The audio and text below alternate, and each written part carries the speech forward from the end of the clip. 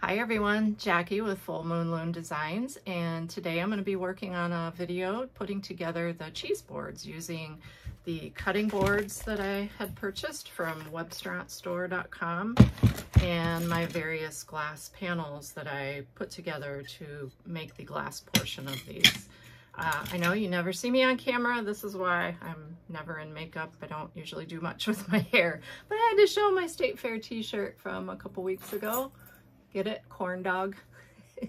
So today I'm going to be working on this video. It'll be in a couple of parts. So on my Facebook page, you'll probably see part of it released first. And then when I get everything done, I'll put it up on YouTube. Thanks everyone. All right, so I have pretty much everything set up here. A couple other things I'll be using in the process. I have some just like exam gloves here for when I'm actually working with this oil to put on. That's not going to be until later. I had a t-shirt that I ruined with my first sublimation on glitter attempt. So I thought, soft cloth. So I just cut that up. I've got pieces of that. I do have butcher block oil for later on. I have these wonderful cutting boards I got from webstaurantsstore.com. They are on sale from time to time, and sometimes you have to buy a certain lot quantity. I did not have to when I bought these, and they were actually on sale for $2.99 a piece. So I thought that was an excellent price to be able to then take them and make them into something else. So I've got the board. I'll be removing that plastic. I have various panels here. These are the glass panels. I need to clean them up a little bit yet. You can see that. And I'm going to show you a little trick. I don't know if you can hear this. So I always use powder, well, I almost always use powder between my layers. So sometimes I'll get a little bit of a rough edge along these.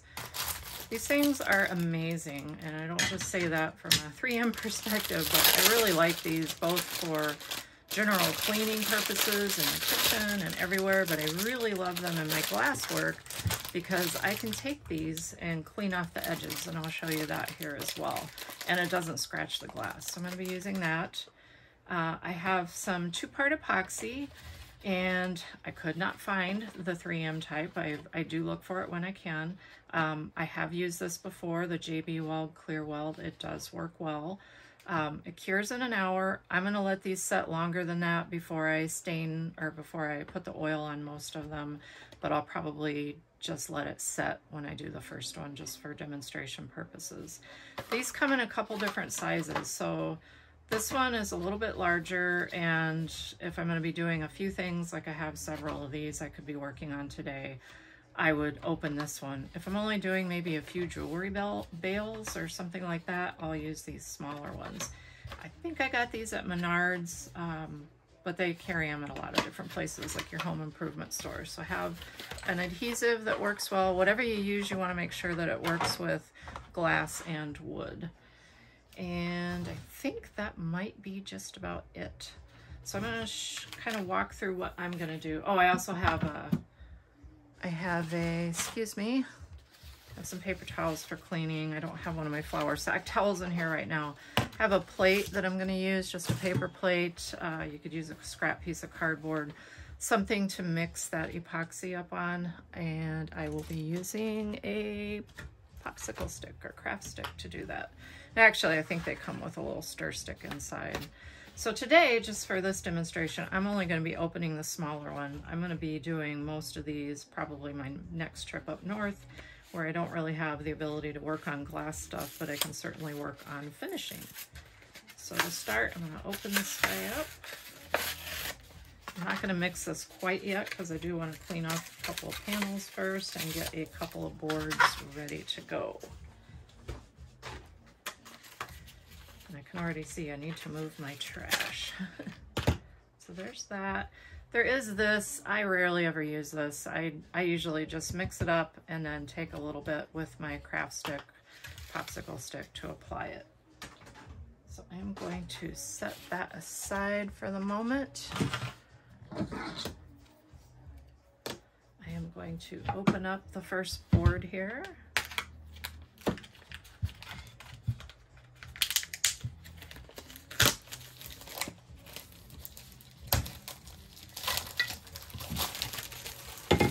And you could do this with other cutting boards or pieces of wood. I originally wanted to use some of the Dollar Tree, just the little bamboo boards, but they were really hard to find for a while. I think they're starting to carry them again. But then I saw these, and they're just such a nice, thick piece. When I do make them, I am going to be adding a spreader with them, and I don't have one of those in front of me, but I'll share one before the end of the video.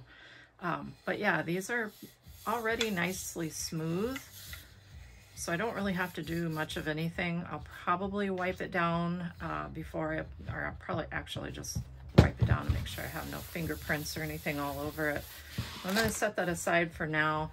The other thing I am going to do is before I set up the epoxy on my glass, once I have this all cleaned off, I'm going to lay it down and I'm going to figure out where it needs to go, and then probably just apply some painter's tape as a border, just for a guideline when I'm putting it down, and then that'll easily pull back up. So I'm going to pause the camera and get a couple things together here, and we'll resume with putting some of this together.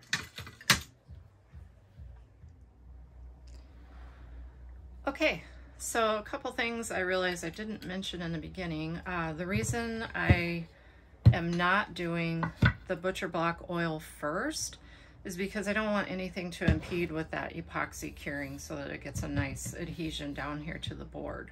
So what I plan to do is glue the board down first, let it cure, and I'm probably not gonna realistically do the butcher block step or oil step until like the next day, but today I will demonstrate on one of them once it has set well enough.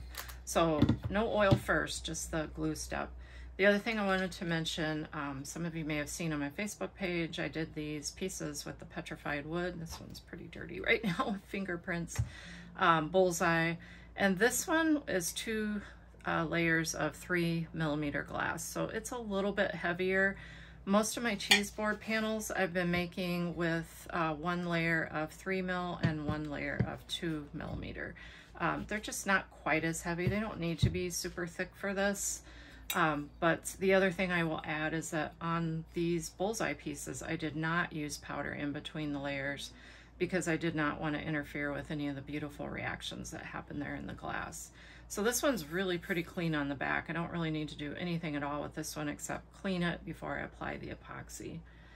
And then these panels here are some of the other ones that I have done where I used, in this case I used white, thin white, as a base because I thought it made this green pop a little bit more. This is one of the newer Fusers Reserve, and this one's very dusty at the moment with the aventurine green in it, and it just sparkles beautifully. So that one I do need to use the little scouring pad scrubby on there, and I'll walk through that in a second.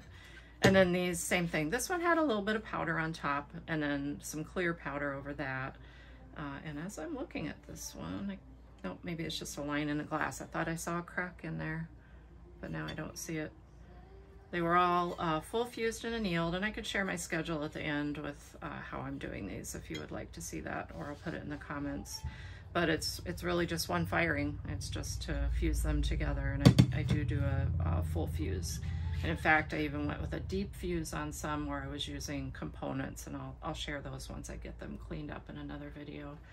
So today I'm going to start by cleaning one of these, and I think for demonstration purposes, I am going to use, actually I'm going to use this green one. It's just so pretty. So again, if you can hear that, my finger dragging along, it's just little rough edges because there was clear powder between the 2 layers. So I am going to open up this. Again, if you did not catch that earlier, these are made by Scotch Brite. It's a 3M brand stainless steel scrubbies. They make them in the stainless steel. They also make them in copper. If you have copper bottom pans, they work awesome. And I don't even remember when I first tried this with glass, but discovered that it didn't scratch it and it removed all of the scratchy roughness there. So I'm just going to take it and just run it along the edges.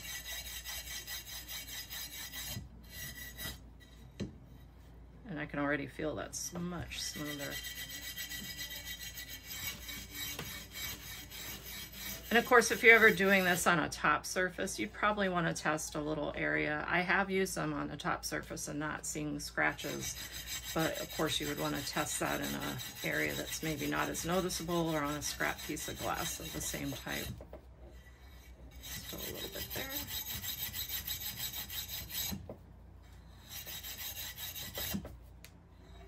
I can still feel just a few little burrs there. And really, because this is getting epoxy down, I really don't even have to worry about it that much. I just want to make sure my edges here are nice and smooth. I could also do this with a diamond pad and water. I don't think I need to go that extreme for this. This one's already pretty smooth.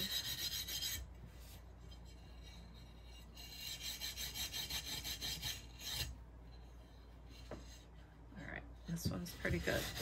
Now we're just going to clean it well with, I use just straight alcohol in a spray bottle. All right, and as you can see, yeah, this one's pretty grimy at the moment.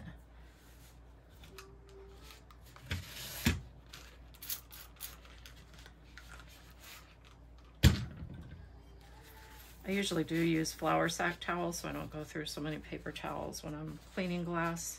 But for this, a little paper towel's not going to hurt. I'll be able to reuse them.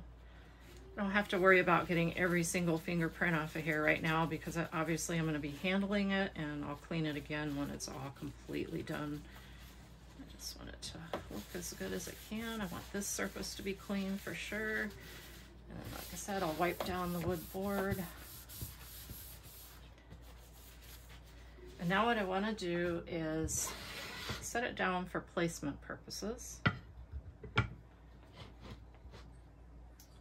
And I have a couple things here. I have painter's tape, but I also have, and it's a type of painter's tape as well. This, oh, I can't remember the name of it, but it's like the vinyl, it's like for applying pinstriping and that, I think, on cars. I was in the automotive section of our store.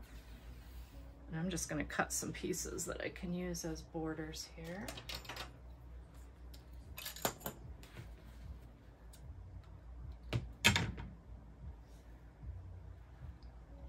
I'm not really measuring it, it's really more eyeballing it. Of course, you can be much more precise.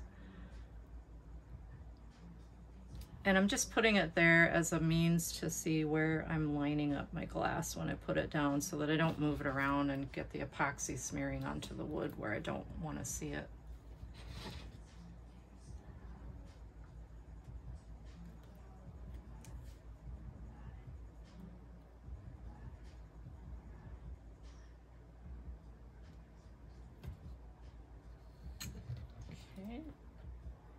And really, I can just leave those guys hanging off of there, make it easy to remove.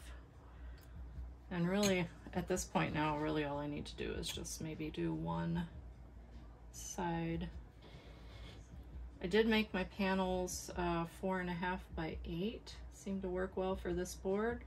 Depending on what you're going to use, if you're trying this, you'll just want to adjust it accordingly. But pretty simple project as far as fusing. It's just 2 panels, and again, most of the time I do use clear powder between layers. I just did not on the bullseye petrified wood pieces. So now I've got a guide there for when I set this down, so I'm not moving it all around. It may not be 100% accurately centered, but we're going to go with it. Now set it aside. I am going to take my epoxy. I believe I've got to snip the end off here. Excuse my reach. I am trying my new Revo setup today, so I've got the camera up above me a bit today, hoping this works. Can't remember if these pull off or if they have to be snapped off.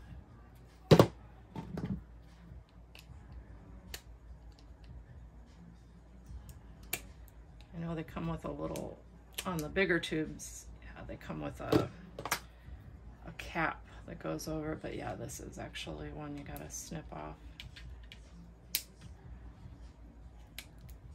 Okay, that should be ready.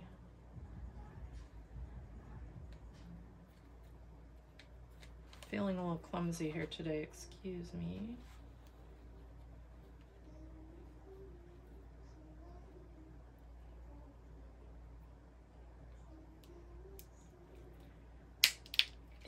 I'm really butchering this one, but this is one of the small ones, so whatever I get out of it today, if I have anything left over, I'm not gonna save it.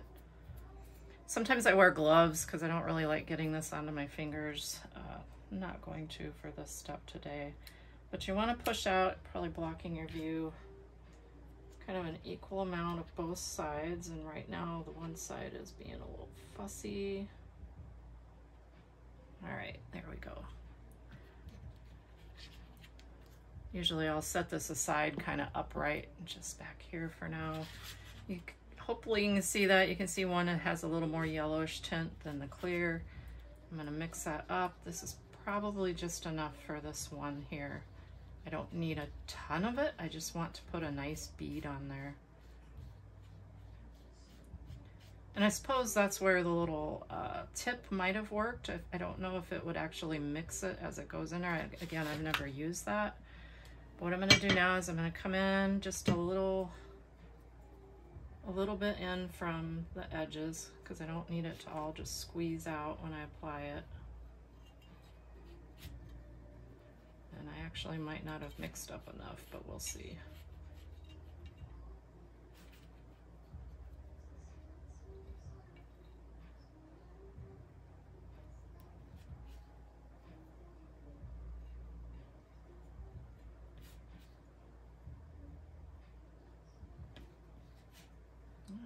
Have it about right.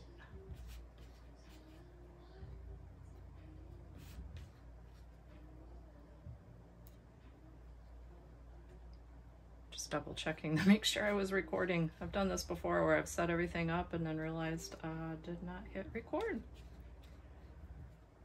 All right. And anything extra here, I'll just scoop up, kind of go through the center. I would think as long as you've got a nice application around your edges, you should be good. So I'm going to set this aside. And I've got my board.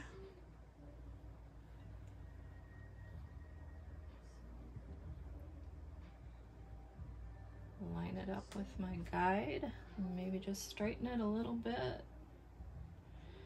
And at this point you could apply clamps or just set some weight on it. I did not bring my larger clamps up, and I think these little ones I have are not going to work for this. Probably not, but let's see. Yeah, not really. All right, so I'm going to stand up and actually make sure that I get this straight before it starts to set. I'm going to remove my tape carefully and see, I can already see that I did have some geek out one end here. So I want to clean that up before it dries. And I bumped it.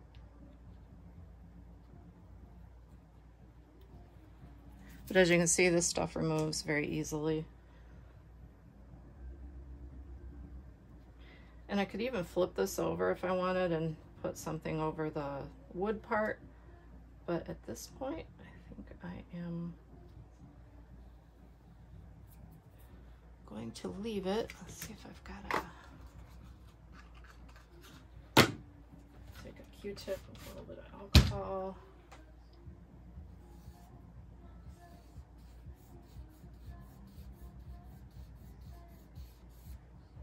Just cleaning up that little bit of epoxy that geeked out of there. And I think that one looks good. And I apologize for the reflection now. I just realized that's on the glass. Hopefully you can see that. And that is how I'm going to assemble them. I'm going to let that sit and cure. And I will probably do a couple, 3 more off camera, but I'll be following the same process. And then once they're set up, I'm going to start applying, coating them with a little bit of butcher block. I think it's just an oil. It's just wipe on, wipe off. It does have instructions for wiping it on, letting it set, sanding it. I'm going to see how it looks just wiping it on, to be honest. But if we do, looks like it needs to be sanded, I will do that as well, excuse me. So I'm going to shut the camera off. I'm going to let this sit up a bit, work on the others, and when I come back, I'll show applying the oil. Okay, so that smaller tube or smaller package of the epoxy, I was able to get 3 boards done. So these have set up. This one I feel like it's slightly off center, but hopefully the beauty of the piece takes away from that. This one looks pretty good. And they set up, this stuff sets in about 5 minutes. You have about 5 minutes working time, or yeah, set time is 5 minutes. So when these had each been put down after they set for a couple 3 minutes, I was able to just slightly move them if they had slid. I know when I had them sitting on the edge of this table, I think it slopes back a little bit and they were kind of sliding. So I moved them over to my desk while they first cured or first set up. And now this is what they're gonna look like before applying the oil. So I just thought I would share that. Okay, I have got one of the boards ready to apply some of the butcher block oil. I did give the can a good shake first, and then I opened it up, and I've got just a chopstick here that I'm just making sure it's stirred well. This does say on here that it's used in applications where you need a food safe surface. So on my glass, the colors where I knew or wasn't sure about, I did apply clear powder to also make the glass itself food safe. But I'm going to start this today. I'm actually going to work on the back side to apply it, and then I'm going to let that set and then flip it over later and get the top and the sides. And I'll probably get a little over onto the sides in this application as well. So I'm just going to, it says to apply with a soft cloth. Kind of looks like thin honey. Hopefully I'm not blocking it.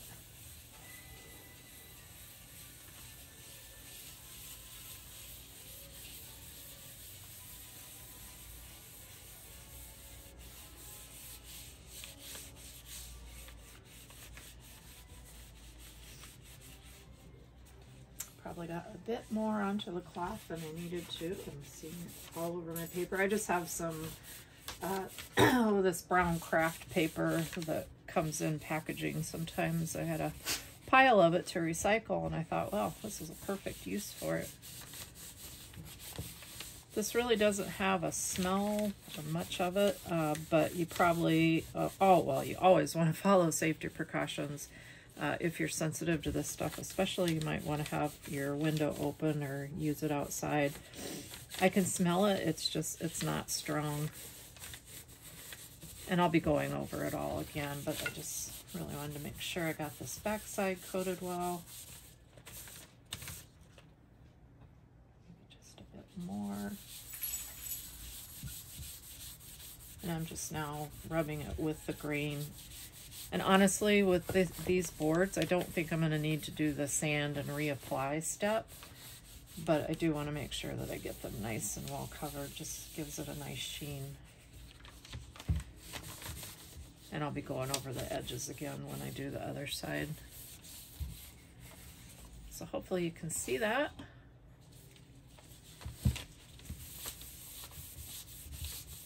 I'm going to let it sit. Then I'm going to flip it over and apply it to the other side. I'll go ahead and do the other two while this one is sitting. Okay, so I've applied the oil to the back side of 3 of the boards and around the edges. I did find a couple of edges kind of up along the handle that might need just a little bit of sanding, so I'll see how they look after they've sat and dried. I'm going to take a look at the instructions again on this. It says to allow 6 hours dry time before recoating. I don't know if we're going to need to recoat, but I'm going to let them sit for the rest of the afternoon, and I may flip them over and do the front sides of them later this evening off camera, but it'll be the same application process. So maybe you can't really tell much here, but if you look at them compared to, this is just a dry board, no oil applied. So you can see it does add a nice little sheen to it. So I'm gonna let those dry, and then I'll flip them over, do the front side, and then tomorrow I hope to have picked up some leather cord, and I'll show you how I'm gonna finish them off.